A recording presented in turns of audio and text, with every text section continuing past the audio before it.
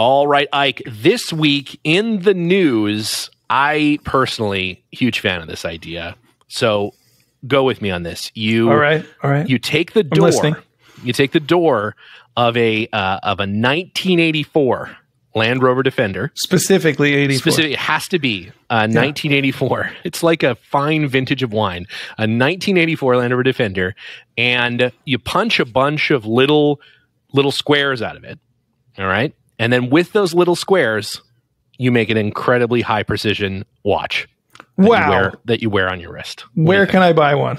Well, you're in luck because our good friends at Arconic, makers of the finest Land Rovers for sale videos on the internet, I have to say, the cinematography of an Arconic Land Rover for sale video is, I mean, seriously, I don't know if they got Roger Deakins in there shooting these things, but they do a great job. They definitely have one of the little it's so smooth, glassy smooth. They have, I believe, their entire world is covered in that Lincoln matte floor covering stuff. You know, the click together matte floor stuff. Yeah. It looks amazing. They do such a great job of making internet videos.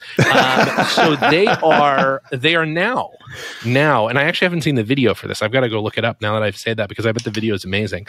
They are now making watches that you wear on your wrist and tell time with Swiss mechanizing in there. Yeah. That are partially crafted from a 1984 Defender, a right side door, I believe, if I'm correct about the literature. And what wasn't correct, they're making 300 watches, and what I'm not sure is, are they all from the same door? That seems like too much material for one door to give up. I mean, the watches are quite small. You know, that's maybe, I don't know, is it not quite an inch by an inch or something? I believe it's the part that sits behind the face of the. It is the face. It is the face. It's the face. Maybe it's the face. Yeah, it's the face. I haven't actually seen it, but you know, I can't imagine what could possibly go wrong with a precision instrument made out of a 1984 Land Rover door. You know, I think that's maybe the most rust-prone era of Land Rover vehicles. They like stopped painting the back sides of everything to save on paint. You know, in about 84. Yeah. And yeah. Well, do they at least look nice?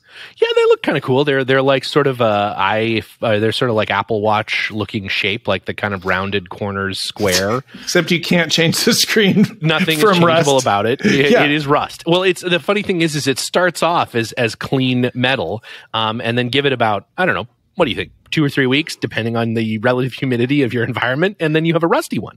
Well, maybe if you walk next to a sink or drink a soda, maybe the patina would change. You can't. It says it in the literature. You can't do that. No, warranty is void.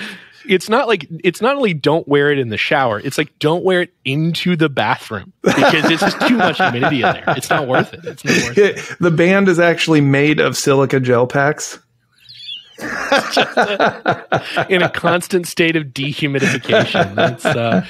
But I mean, if you're interested, it's about £1,000. So what, about $1,700. They do look cool. I mean, they're a neat looking thing. And as I've said, Arconic is a maker of fantastic internet videos. They really do a great job. And totally cool. It is definitely, it is a one of a kind item, because I can't imagine any two of them will ever be the same, because it's made out of a Land Rover door panel. I don't think there's any two of those that were ever made the same. So it's just continuing the legacy. And I'm not sure if they went ahead and restored the car and just left the door off of it, or if where that donor door came from. Interested around that story. But anyways, in other news, I know personally the one thing that I have that has held me back from buying a Land Rover Evoque, a Range Rover Evoque, is the fact that it's just not quite long enough. I don't know if you've ever felt that. I feel like that's a trick question, but it's definitely, I've seen that vehicle and I've thought to myself, this is not evocative enough. Almost evocative enough. If only it was just a little bit longer. Just a little bit. You are in luck. Land Rover has decided to take the long wheelbase Evoque, which I actually didn't even know that was a thing that you could have, but apparently you can have a long wheelbase Evoque, and they're bringing it everywhere. in their program, a new initiative that Land Rover started, which is build anything we can. Is the name of the program. There's, I guess, not as many chips in the Voque. You can make the Voque much longer without adding any additional chips to it, which is really important right now. So they can make that car, so they're going to make it longer, and they're going to send that out around the world. I don't mind the Evoque. I've driven an Evoque. I've only driven an Evoque in the UK. I've actually never driven one on the left-hand side of the car. But on the right-hand side of the car, it's fine. It's a nice little car. It's a fun little car to drive around. I have never had the pleasure of doing so, but now that I know there's a longer wheelbase, I'll definitely. I probably won't drive one. Yeah, probably won't drive it. In fact, I didn't even look up how much longer it was, honestly, because never learned how to drive an automatic transmission. I don't really care. Yeah, no, I hit you. So there's a learning curve. It's a steep curve. If it's even synchronized, I struggle. So yeah, it's just one of those things. That's the problem with kids these days. They don't know how to drive an automatic transmission. So I thought, as is one of my favorite things to do, I think this is fast becoming my favorite segment, is the Land Rover Faux Pas, or what doesn't Ike like about this Land Rover? I think this might be the ultimate in gripey Ike disliked Land Rovers, as it is a Land Rover in that, like the watch, it is made out of Land Rover, but I'm not exactly sure that it is exactly what Solihull had in mind for this particular vehicle. And of course, we are talking about the Belle Aurens long nose series Land Rover. That's true. The Belle Aurens, I think I'm probably pronouncing it wrong, but that Land Rover it's definitely made the rounds. It's a distinctive, striking looking custom Land Rover vehicle. It's based on a, mid 60s 109 wagon, I want to say. Yeah. And for those that haven't seen it, essentially what they've done is they've kind of combined the pre-war roadster aesthetic with a post-war Land Rover four-wheel drive vehicle. And so it has kind of the, leather straps on the hood and the exposed exhaust pipes. And they've made the rear seat of a 109 wagon into the front seat. So you sit quite a bit further back, and it has like a hood that's 3 miles long. And that is my favorite part of it, is that you get in the back door. You get in the back door. Which I imagine is like how Shaquille O'Neal would drive a Series 3 anyways. They would just take the front seat out, and he would just get in the back door. But they've moved the pedals back. I don't even know if they would need to. Yeah, they would in his case, true. But in the actual vehicle, they've moved the entire firewall basically where the back of the front door would be. And so what fills in all that extra space? Just a big, long, extra long hood. It's like, super, super long. And I think the original concept was that they would put this crazy tank engine in it, a Merlin Meteor engine in it. But that was apparently scrapped when they realized that engine weighs like 4,000 pounds and would crush the vehicle. And there's like 7 of them or something, and it's some guy in a garden shed in the Midlands that restores them. And so instead, they put a Rover V8 engine in it, which is quite small. It fits in the standard engine bay. Yes. So I don't know what they've put in the rest of the engine bay. That's one thing I have never seen is the engine bay of this vehicle.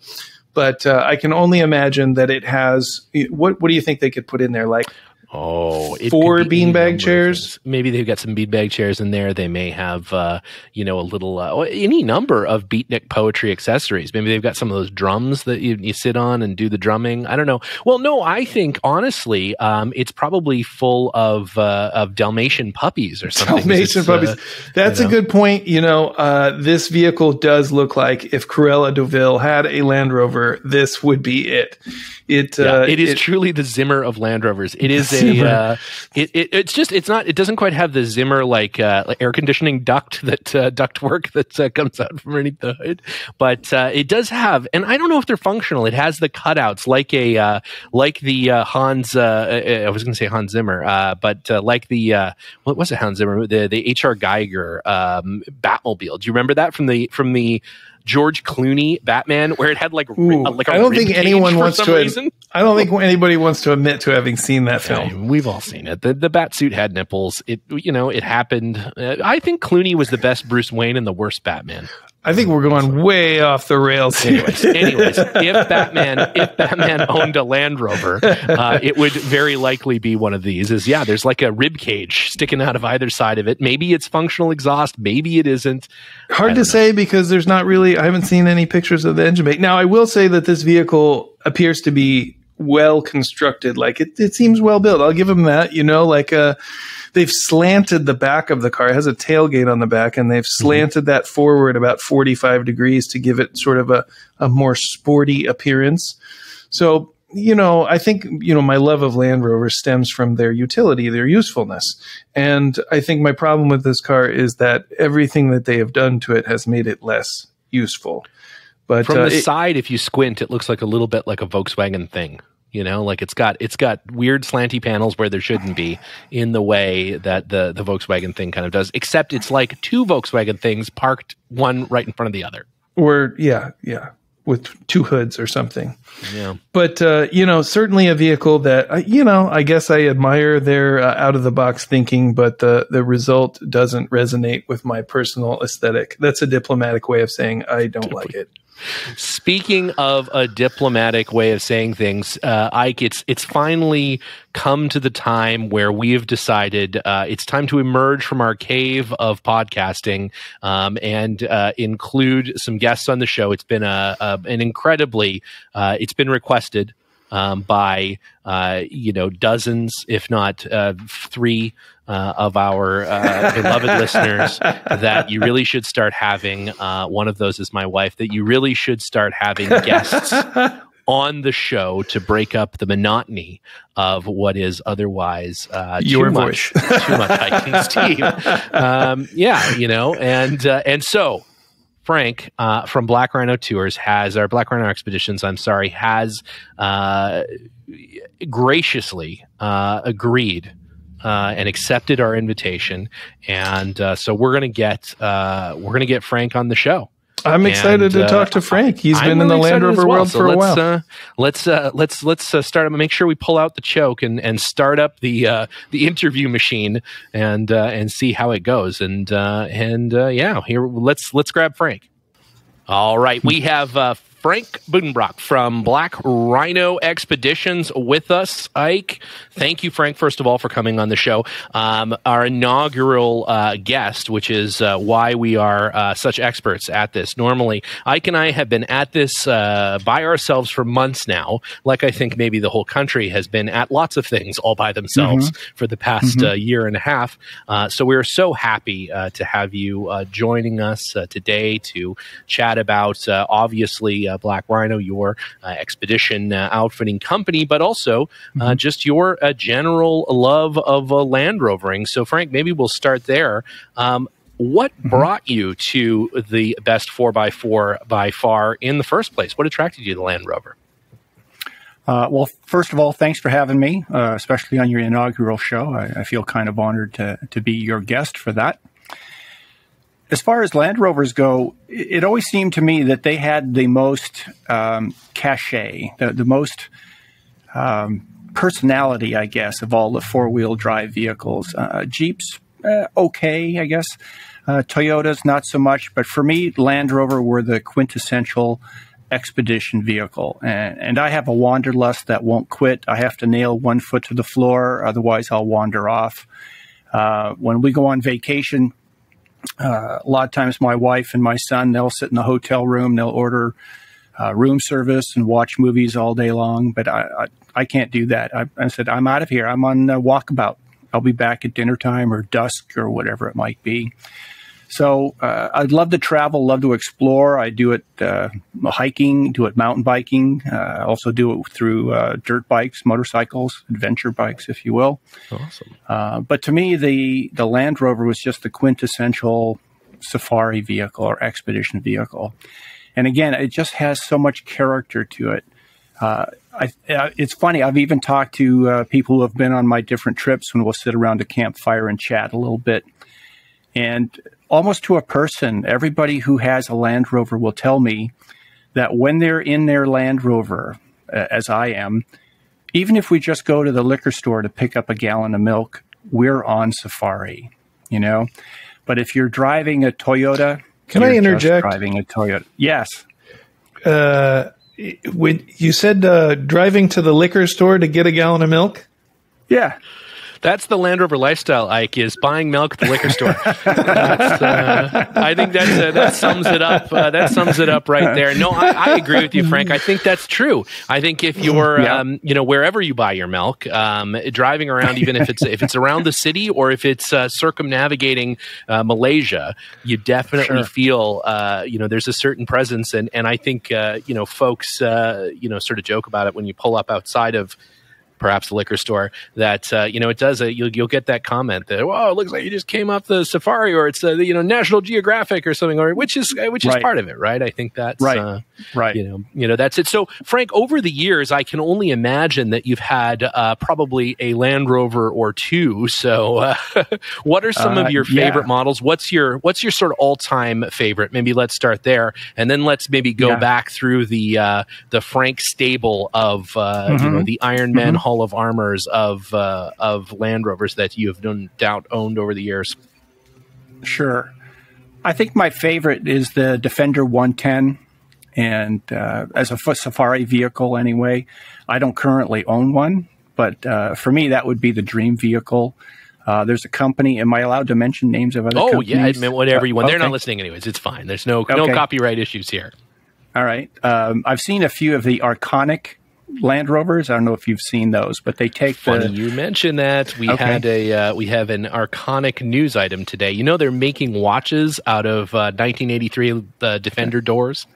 No kidding. Absolutely. Oh, that would be awesome to have. Yeah, right. Story. That would be fun. Sure. True story. Yeah, listen. The people have just heard about what a fantastic material it is to make a watch out of.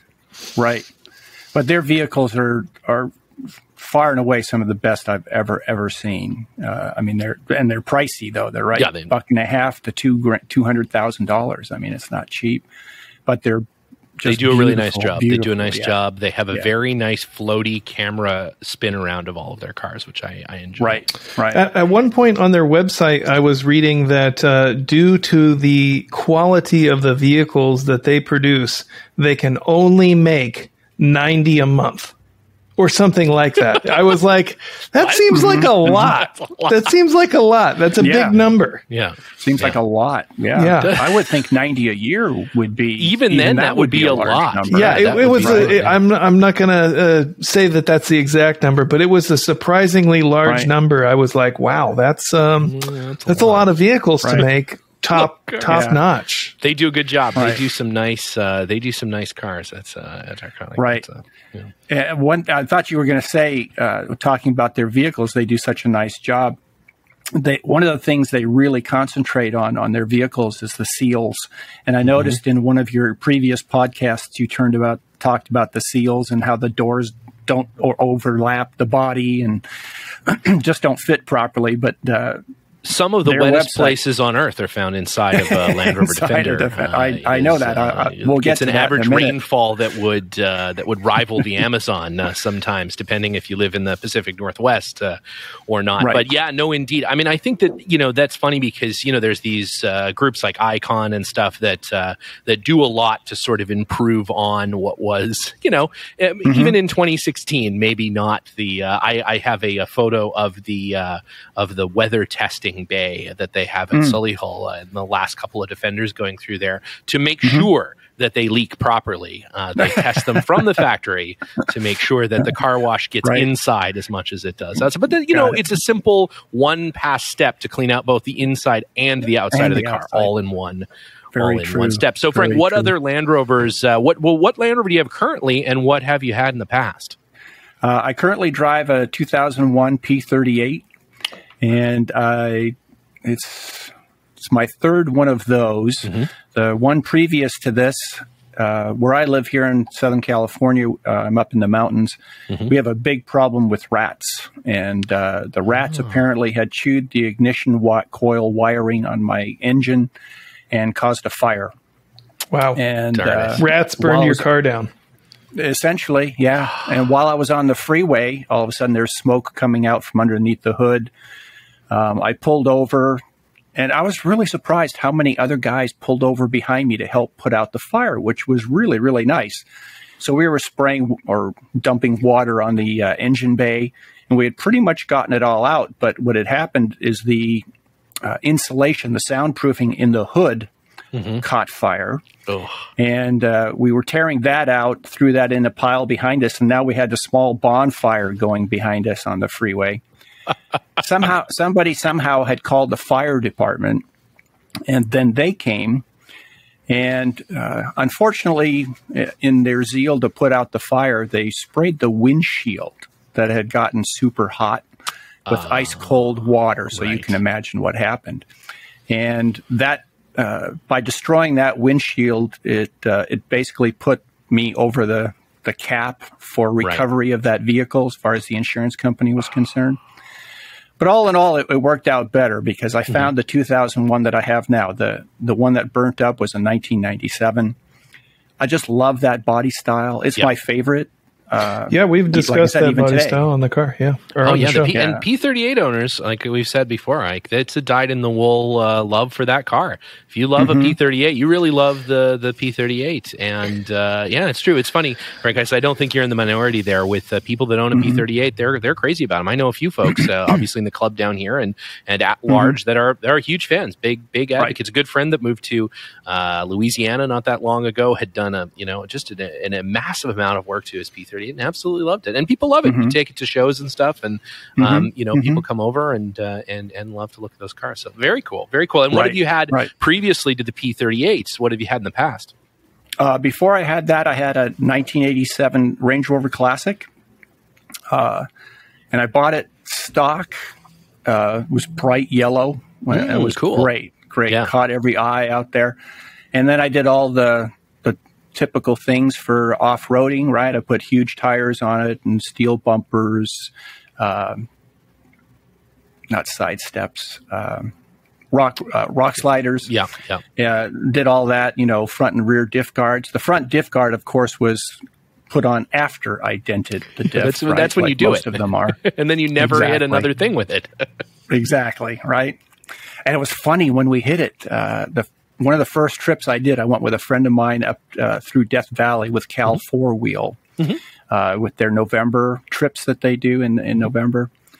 And we were on a trail behind a bunch of Jeeps and Toyotas and Fords maybe. And it was amazing to me that nobody else got stopped by this rock. But I swear this rock just leapt up out of the ground right in front of the diff and stopped us cold. I mean, we weren't going that fast, thank God. But I mean, we literally almost, hit the windshield. I mean, it was incredible. I was like, I didn't see that rock. And I looked to my buddy, he goes, I didn't see that rock. Oh, so, no, that's not good. I don't know if the truck ahead of us, maybe the truck ahead of us turned it over or something, but likely. Anyway, so yeah, that diff guard. It's never a good day when you crack a pumpkin. That's that is a bad that's a bad day. That's a bad day for everyone. That was in the classic Range Rover. That was in the classic, yeah. And so, and had you first? Go ahead. Sorry, had you? When did you first get excited about a Land Rover? Like, what was the first thing that you saw? Was it a movie or a book or a poster? Or what was it that you were like, oh, Land Rovers, that's what I want? I think it was the TV show Doctare, if you remember that. Right. They were driving a little Series 1, I think it was. And then there's also that show, that movie, I can't remember it now, where the Coke bottle comes and hits the native on the head. The Gods Must Be Crazy, yeah. The Gods Must Be Crazy, right? Remember, and they have the Land Rover and that, and they pull it up into a tree. If you remember those kinds of things. It's a wonderful film. Yeah, so that's a Series 1 for sure, yeah. Right.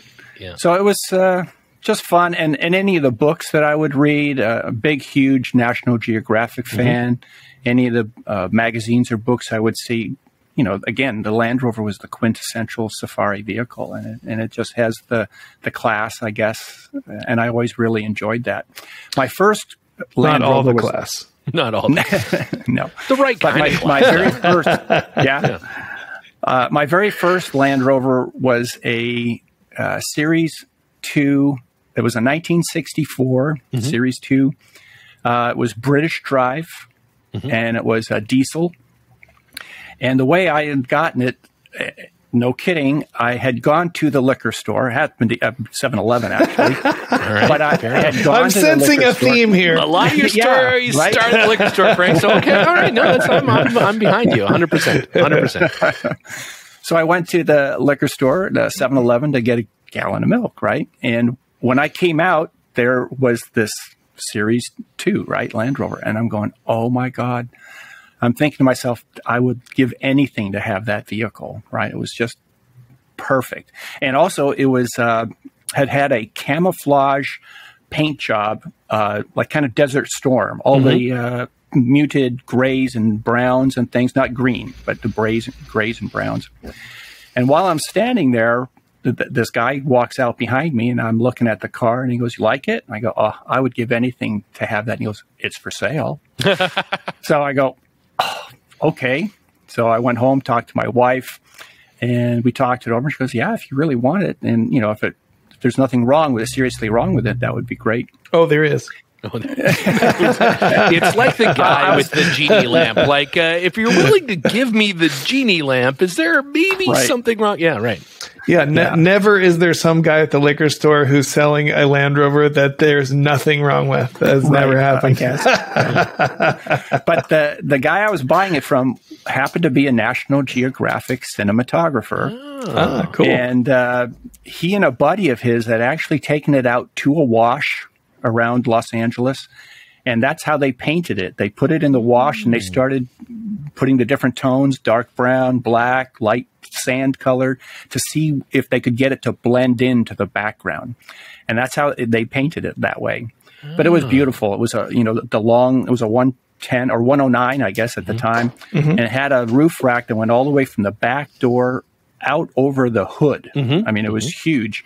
In fact, when we moved out of our apartment to a house, we actually used that to move almost all our furniture. We could get the couch on the top. We could get dressers on the top. I mean, it was I think awesome. Those roof racks are referred to as the rooftop patio. I think that is could very well be. Right. There was actually, Ike and I were talking about it not that long ago. There's a company, I don't know where they are. There's somewhere, I believe it's an African-based safari company that has what looks like a small condominium complex that folds out of a 110, and there's an upstairs and a downstairs, and there's a bathroom, and I believe there's a wine cellar. There's a waiting room. There's a library, a small salon. I think they have a Barnes and Noble in there somewhere. I mean, it's just insane. And then it all packs down into a 110 and somehow drives. But it looks like a small, like I've had apartments smaller than the insides of that 110 camping complex. It's amazing. Perfect until a gust of wind comes along and your Land Rover sails away. Destroys it. It's gone. So I went back home. Yeah. I went back home, talked to the wife. She says, "Yeah, if you really want it, just get it checked out." So I said, "Great."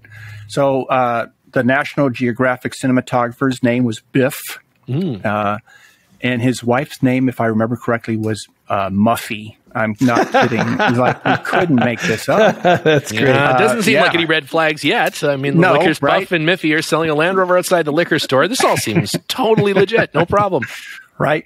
So I organized the opportunity to go pick up the truck and take it to a mechanic, right? So I went and picked it up, and this is years and years ago, 30 years ago, maybe. This was before cell phones, and that's relevant because I picked up the vehicle, and then I'm on my way to the mechanic, and I thought, oh, I better call and make sure that he knows that I'm coming, right? And so at that time, I pulled over to the side of the road, and I was going to use a payphone, no cell phones at that time. And when I went to turn off the engine, I turned the key off, of course. It was a diesel. It just kept running. Yeah. And I'm going, oh my God, what do I do? And I look all over the dash. There's no kill switch. There's nothing, right? And I'm going, oh my God, the car's still running, right? So I park as close as I can to the payphone so I can keep an eye on the car while it's running. And I run to the payphone and I call Biff and I say, Biff, I can't turn your car off, And he goes, oh, well, if you look in the middle of the dash, there's a a knob there, and the original knob that basically I guess it has some kind of indication that it would kill or choke the engine. He had replaced that because it had broken off, and it was a fan knob.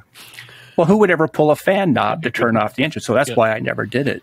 But of course, I went back in, pulled the fan knob, and of course, it choked the engine or stalled the engine. So anyway, bought the car and just had a blast with it. It was fantastic. I turned heads everywhere I went, every gas station I went to, every liquor store I went to. Anytime I stopped, people would just get a kick out of it. And I think anytime you started it, either late at night or early in the morning, I imagine everyone knew that you were starting that car. Yeah. You're speaking pretty wistfully about this 109. Are you sure you're really a P38 guy? Maybe you're a 109 guy. I would kill to have this car back. No. I mean, it had its problems, but not mechanical, interestingly. The biggest problem I had was the body had started to rust, or not the body, the chassis was starting to rust. So I had to re-weld, shock mounts and body mounts, motor mounts, and it just got to be too much of a problem because it ended up being my only car, my daily driver, right? And at the time, and I still am a professional photographer by trade. I've been doing it for over 30 years. And I was in Hollywood with the vehicle at PRS. I don't know if you guys know PRS, camera rental place. Yep. And a photographer walks out and he sees me just as I'm getting into the car and he says, "Oh, I'd love to rent that car." And I go, "That's fine, but you can rent it for the rest of your life." No, but I told him, I said, if you want to rent it, you have to rent me with it because it's right-hand drive, right? It's diesel, and it's just hard to drive. And I don't want somebody ruining that car. To destroy it, right? Destroy it, right? And he said, no problem. So the photographer was Aaron Rappaport. I don't know if you know Aaron. Yeah. But at the time, this was a huge advertising campaign for a company called The Limited, and they were doing a line of clothing called Outback Red. And it was we were supposed to simulate shooting in Australia. But what we did, we went to New Mexico and Arizona and shot there in all the red rock there. And sure enough, he hired me and the truck. We trailered it out there because I wasn't going to drive it all the way there. At 50 miles an hour, I'd still be driving. So we finally got there. We were there for about a week, and it was great. What was fun was, I don't remember her name, but the supermodel that was wearing all the clothing, she wanted to be taken from location to location in this vehicle. So I got a chance to drive this beautiful young lady around Arizona and New Mexico. It was just fantastic. Frank, nobody's gonna make you this offer in a P38. I'm just telling you. No. It's a good point. It's a good point. It's a different kind of person. It's a different kind of person that's looking for that ride in the P38. No, I think that's amazing. And I think it does. It speaks to this sort of series ownership. It is a labor for sure, but it is a labor of love. It is an amazing thing. So, Frank, before we run out of time, I think it's important that we talk first of all, or finally, about the Black Rino Expedition company. So as I understand it, it is not actually to hunt black rhinos, which is that is a mistake on my part. I apologize. Just to hunt regular colored rhinos. Exactly. No rhino hunting at all. No rhino hunting. No, none at all. In fact, we're in association with Save the Rhino. They're an organization out of the UK, and they fund different I'm not sure initiatives, I guess, to save the rhinos that are in Africa. Wonderful. And so we do donate a portion of our proceeds to them. Oh, that's they're amazing. A great organization. Yeah, their website is savetherhino.org. If anybody's interested in checking it out and would like to contribute, I would love to see that. Because it's a shame what they're doing over there. Now, I don't know if you're familiar with it, but now they actually cut the game wardens. They cut off the horns of the rhinos so that the poachers don't have a reason to kill them because there's no horn. Because they just killed a whole rhino just for the horn. Yeah. Right. It's supposed to give Asian men sexual prowess. Apparently, it is an interesting predicament. Yeah, and terrible. All the same. But that aside, let's talk about your Black Rino Expedition company. It has nothing to do with actual Black Rhinos. No. Rather, a lot to do with expeditions. Correct. Yeah, we've been doing this now, I guess, for over 16 years. I started out actually as president of the Southern California Land Rover Club. I was there for a couple of years till I got termed out, and afterward, I thought I would start my own company, leading expeditions to all the same places, basically. And we do a lot of them now through Death Valley. That still seems to be our at least great place to visit. Yeah, wonderful place to visit. And still, every week, I'm not kidding, I am finding new places to go. You could explore there your whole life and never see it all. Right. It's fantastic. And so now I'm finding a few more mines that are you're allowed to get into, I guess, that look, I would say, relatively safe. And so that's very interesting to me. And so I scour the internet all the mines? Oh, right on. You rappel down the shafts and all that sort of thing? I haven't gone that far with it. I think that's a little too sketchy, at least for me, and especially if I have people coming along. Yeah. Unless they sign off a waiver and say I'm okay with it. It would be quite the waiver. I have a core group of people that would probably do it no problem. They come on almost every one of my trips, and they can't get enough of it. Great mines out there. Some of them that you go and you can tell people haven't been there for decades. It's crazy. Wonderful. There's also a few great mimes in Death Valley. You have to watch out for them. There are no great mimes at all. So, Frank, talk about the structure of one of these trips. So, if we're going to go on a Black Rino expedition, what is the what do we have to look forward to? Well, it depends on which one we do. Let's take the Death Valley one, for example. I've stretched it from a 3-day trip now into 4 days, just because there's so much to see.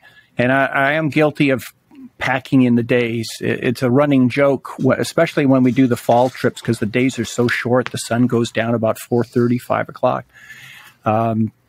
It's a running joke that, we won't get to camp before sundown. And if we're staying in a hotel, that's not terrible. But if you've got to send up a tent and cook dinner, it's kind of a pain to have to do that in the dark. So most of these trips now are staying at hotels. And we do offer and provide meals throughout the whole trip. So people don't have to bring stoves and, food unless they want snacks or bottled water or something like that. But we provide all the meals while we're on a trip. And then one thing I think we do that nobody else does, I have a friend of mine, he's a retired geologist, and he worked for the Department of the Interior. He was a senior geologist while he was there. His name's Alan Shareggi. And he comes along on the trips, and he educates us about the geology of specifically Death Valley. And it completely changes your perspective on things to see, very cool, 3 billion year old rock. And, most of the people who come on these trips are just immensely curious, and they ask him all the time, well, what kind of rock is that? Well, that's volcanic, it's basalt over there, and this is dolomite over here, and here's sandstone, and you can see where the basalt came up between 2 mounds of sandstone and created this cinder cone. And it's just, again, it just gives you a completely new perspective and outlook on what you're seeing. In fact, Death Valley, Death Valley actually is the mecca around the world for universities to send their college students going for their masters. They come there and they'll spend a week and investigate and analyze all the geology that's in Death Valley. It's fantastic. Famously, in the 1960s was where a lot of the Apollo astronauts did their survival training. There's great locations out there for that, and a good place for survival in general, as it is a pretty wild area. I bought a Land Rover from a guy who would go with his buddy to Death Valley and collect rocks, you know, in this Land Rover. And they would drink a lot of beer and collect rocks. And when they got drunk enough, they would try to hit each other with a Land Rover. One of them would take off on foot, you know, across the desert, you know, jumping over rocks and ditches and all this sort of thing. And the other one would try to run him over. They said it was super fun. Bought that Land Rover coincidentally from that guy outside of a liquor store in Death Valley, as you can imagine. So, Frank, where can people find out more about the expeditions that you do, and what are some of the things you've got coming up, sort of in the future? I know you've got you're expanding into some new types of adventure. Our website is blackrinoexpeditions.com. So they can certainly go there, and we've got a nice list of tours that are coming up. It's a good looking website. I have to say the photos of past trips and stuff. It looks very cool. Looks like just a ton of fun and a good group. Lots of folks that I know, of course, from the Southern California Land Rover Club. There's lots of familiar faces in there, and genuinely looks like everybody is having a grand time for sure. Right. And what's nice is they're not limited to Land Rovers. I mean, I started that way, and that was the core group initially. But now we have everything from Mercedes Sprinters to, you know, H1 Hummers to Toyota Tacomas. We had one gentleman out there with a Ford Raptor. So it's really, it's not mark specific. You know, I really don't care what you bring. I had organized a trip years ago to go out to Death Valley. And on that Monday before the Friday that we left, I had 6 trucks going. And I thought, this will be a fun trip. Nice small group. We'll get a chance to see a lot of stuff. And come that Friday morning, everybody else bailed. Everybody had something come up, sickness, mechanical issues with their trucks. And it kind of annoyed me that this was through the club, and we were only allowed to have Land Rovers on the trip. Yes. And I had turned down a number of people who were with Toyotas or Jeeps or other trucks, and I couldn't have them come on the trip because it was just a Land Rover trip. And that kind of bugged me. I said, you know what, from now on, if you've got a 4-wheel drive vehicle and you're capable, you are welcome to come on one of these trips. Because I couldn't not go on that trip. I had invited 2 clients to go, and they had, you know, rearranged their lives, had, you know, arranged babysitters, dog sitters, just rearranged everything. So we couldn't not go. And I still was kind of hesitant to go a little bit because I'm really not a big fan of going alone, right? That's like cardinal sin number 1 is to go alone, right? Fortunately, the areas I had chosen to go were fairly trafficked routes. So if we did have an issue, somebody would, you know, eventually would find us, and it wouldn't be a problem. But I'm not a big fan of that. You know, I try to be real safe. I have to knock on wood. I've never even had to apply a Band-Aid on any of our trips. So, you know, of all the trips we've done, nobody's ever been injured. We have had mechanical issues, but nothing that anybody ever listened to me to do ever had a problem. So we've had some people that wouldn't listen to me, thought they knew better, and caused problems. You know what's interesting? And that guy is still at the bottom of that mine shaft. So yes, If you've when I do a little bit of 4x4 training as well, and we're going to be doing that officially here probably at the end of August. And we'll offer that as in addition to the different expeditions that we're doing, because people think they know how to drive off-road, but not really. My first instructor was Bill Burke. When I bought my 87 Classic, I decided I wanted somebody to train me who knew what they were doing. I loved his Camel Trophy experience. Absolutely. And I figured if anybody would know, it would be Bill. And I loved his whole philosophy on driving. And so I took the class from him because I figured if I learned first the right way to do it, I have no bad habits to unlearn. And I won't destroy the vehicle, hopefully, because we got to drive it to work on Monday. That's right. So, did he teach you any harmonica as along with recovery? No, not on that. Not on that. The trip. Ultimate beatnik poet off-road driver. Right. Bill is a good friend, and absolutely, there is no better when it comes to the full experience of recovery and a deeply soulful conversation. He is he's a very unique individual and a real treasure. So, well, let me tell you a couple more trips. Well, we got the next one coming up is to the Rocky Mountains. That's in September 12th through the 16th. That should be a lot of fun. We're going to cross the Great Divide. We'll be up there on Bear Pass, of course. That'll be the last day. And everything will kind of build up to that, because that's supposed to be they say, the most scary one, I guess. I think there's a C.W. McCall song about that. Is there? Yeah. Another one we're going to do is Moab. And we're going to do 2 days of four-wheeling and 2 days of mountain biking. Oh, and on that trip, we're going to use Dan Mick or one of his crew to guide us around Moab. Fantastic. We've done that in the past. Just had a phenomenal time. And the mountain biking is to die for. I think in that whole area, there. Wonderful. Yeah.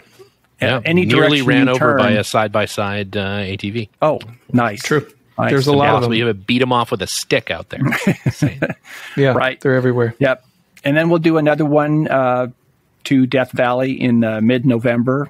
We usually do one there shortly before Thanksgiving, because after Thanksgiving into Christmas and in through New Year's, everybody's in holiday mode. Yeah. Nobody really wants to go out expeditioning at all.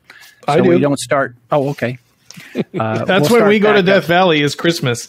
Oh, okay. Yeah. Nice. We usually go 2 weeks, like Christmas and New Year's. Fantastic. Yep. That would be a lot of fun. It's super fun. It's a high season for them there. I know they get a lot of people to come. Not where we go. No? No. Okay. The bottom of a mine shaft. Where do you like to go? Oh. I like Saline Valley a lot, but all of those mountain ranges are wonderful. The Panamints, the Whites, in recent years, you've been able to explore a lot of the canyons.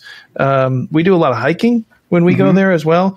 So I used to like Jail Canyon, but recently there was a marijuana grow discovered in Jail Canyon, and people had kind of taken over Jail Canyon because it was a little more obscure.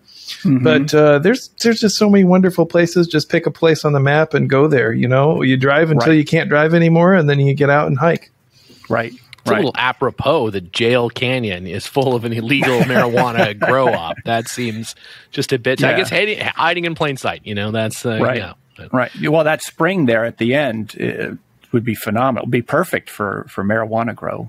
Yeah. Apparently fantastic. Someone thought so too. Yeah. Yeah. Have you done the hike to Telescope Peak? I have. Yeah. Okay. And there's a couple of ghost towns in Death Valley. There's like Panamint Springs maybe, and then there's another one that's really up high outside of Saline Valley. I can't remember the name of that one. Beveridge is the ghost town, and that one's really serious. That's a not messing around hike, and that's one I would like to do. I would like to check out Beveridge. It's pretty untouched because it's so hard to get to. Right. They say it's almost better to come from the top down. Well, you kind of have to hike up and then back down again. So there's really not a good way to get there. I think there's still a Caterpillar, dozer there that they had helicoptered in at one stage, and there's no way to get it out. But there's all kinds of crazy stuff up there. A couple of friends have gone there, and they're like, "Oh, you got to go." So one of these days, I got to suck it up and go do it. Yeah. Are you a fan of Cerro Gordo? We had a chance to stay there a number of times while Mike Patterson, the previous owner, while he was still alive, we stayed there, stayed in the bunkhouse. He was phenomenal. He was a California history professor prior to him owning this town. So he had stories about California that were phenomenal. Just fantastic. Cerro Gordo is really cool. There's a crazy mine elevator that goes down into the mines. There's a lot of cool buildings, but some of them burnt down recently, I believe. And he's rebuilding it. Brent is rebuilding that. That was really unfortunate to hear because they had that incredible bar in there, and that was just a devastating loss in terms of that area and the history that goes along with it. But usually we like to hike up to these crazy mines that are just like hard to get to, rarely visited. We like that stuff. Nobody's been there in a while. You find all kinds of neat stuff, just mule shoes, just like all kinds of weird little 50 caliber bullets from, training exercises from aircraft. Death Valley is one of these places where there's so many canyons, and every one of them has a story. Every one of them has a ghost story, a murder mystery, a crazy old person that lived there, a hermit, aliens, the Indian relics, the Spanish were there, every one. And so it's just an incredible area to explore, and the diversity of natural phenomenon and, human history. It's really a special place. Right. It's funny you say that, because I tried to give each of my expeditions a name, a theme, if you will. And the Death Valley one is called Dreamers, Miners, and Thieves. And so we explore areas that are apropos to each of those terms, right? Where dreamers were, where miners were, and where thieves were, or have been. And it's just, like you said, there's just tons and tons of history. And I've got a great Death Valley trivia book that just has all those kind of little tidbits that just make it so much fun.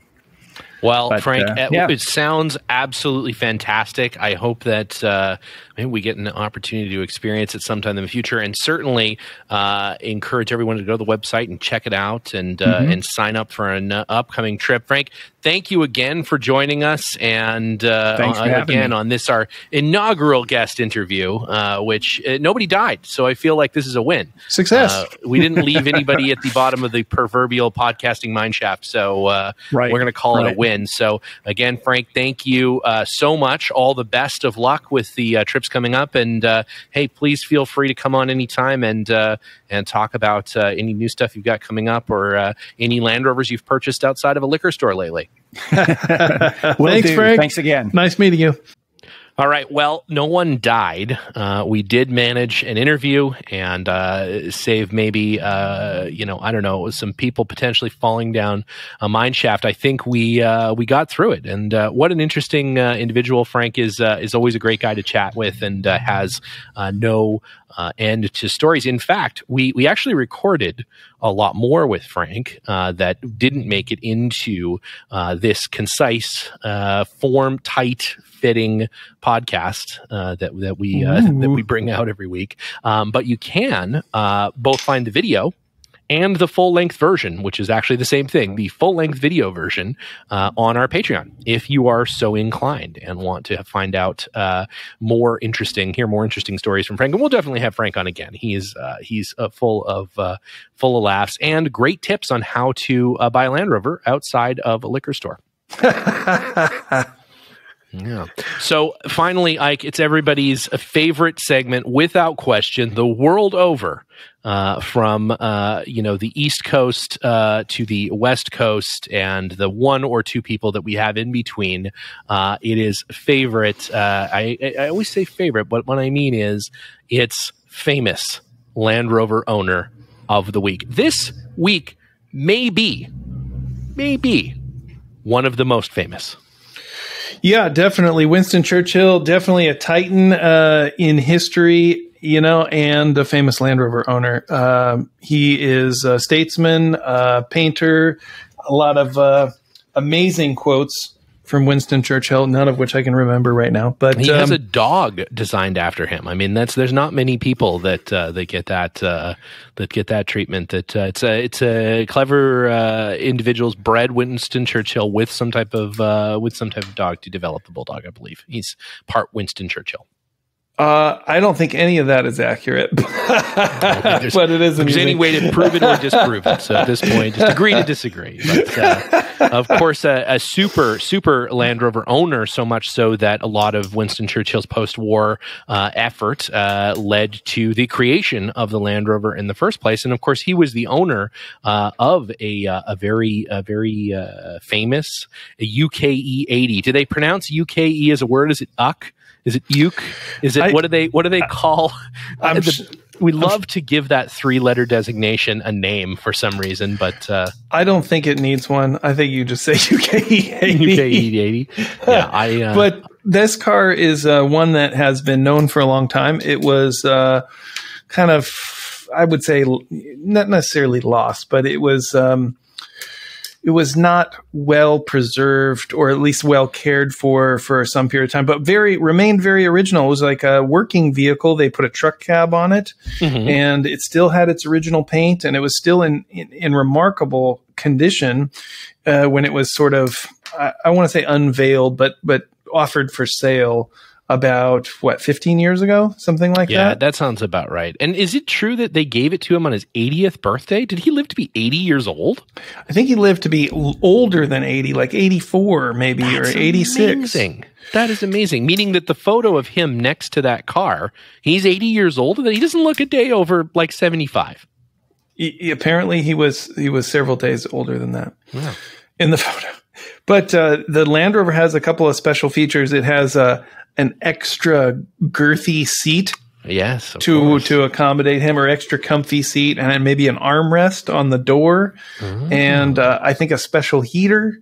You know, most of the pictures you see him with the vehicle, it's got no roof. And so he's got a coat on, he's got a hat, and he could get in and out of the vehicle easily. And I'm not sure where the vehicle was used and in what capacity and how much he used it. But Winston Churchill was born and died at Blenheim Palace, which is incidentally where my 107 wagon was used during the same or similar period.